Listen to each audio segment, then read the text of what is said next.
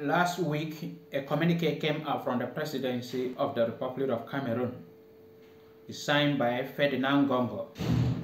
And there it was written that the President of the Republic of Cameroon, President Paul Biya, has instructed that the diagnosis of COVID-19 by PCR test is henceforth payable at the flat rate of CFA 30,000 in Cameroon. And many people came out criticizing and insulting and calling the nation names. Some say Cameroon the coffer is empty. Some say it is two bankruptcies. Many talk about many other things. But what I have to tell you is that the PCR test is payable everywhere in the world. And the price is okay. Here in Cyprus, it is between 30 to 40 euros. And if you convert it to francs CFA, it is equal to, it might be the same as 30,000 francs and even more. So it is payable. So Cameroonians should not think of if Paul Biya, because in that statement they say henceforth, meaning as first it was not payable, in which I do not believe, because the PCR test is too expensive. So there's a friend for meaning if it was not payable, then you guys have to even congratulate the Cameroon government for the first time for doing something of that nature, giving it for free.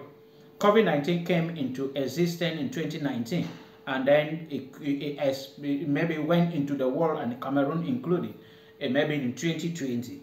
And since then, Cameroon has been doing a lot of the issue, begging people to come take vaccination or do the test for COVID-19, and many people have been reluctant.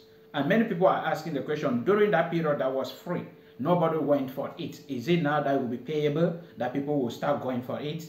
And TF8 analysis is here just to talk about it, that we look at it, TSF analysis look at it to be maybe to give some prediction concerning this, because nothing can come out from the presidency just for nothing.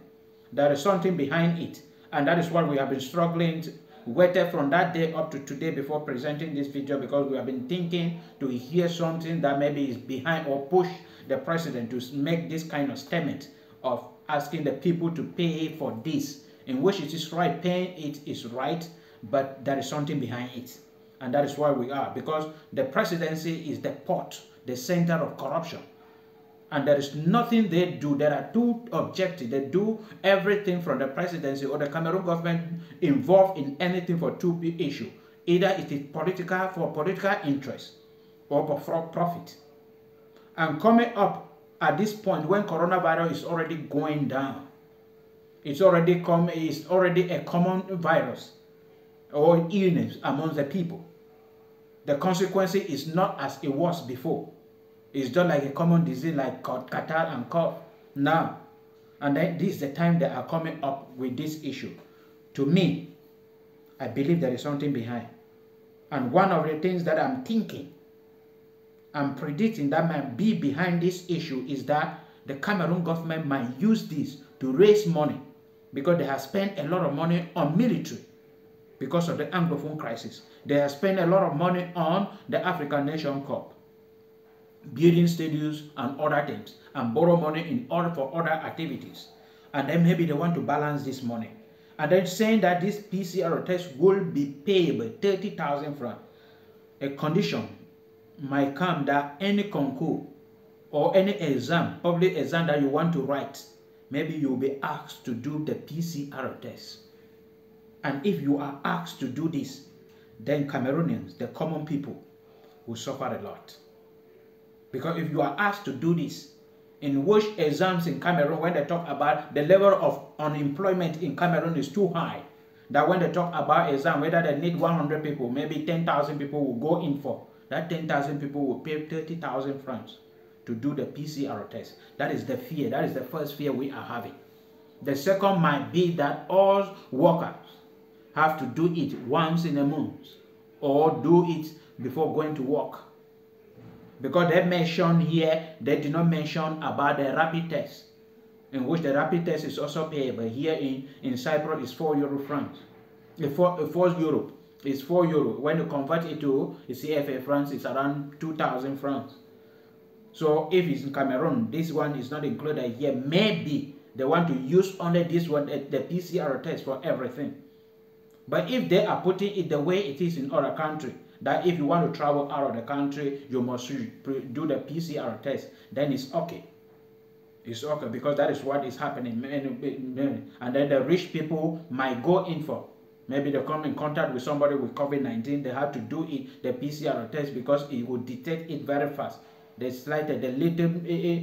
little of COVID-19 virus in you, it will detect it. So if that is the way, but if they are not doing it for interest, for their profit, then it's good. But if they are doing it, if there is a secondary aim behind it, the common people are going to suffer.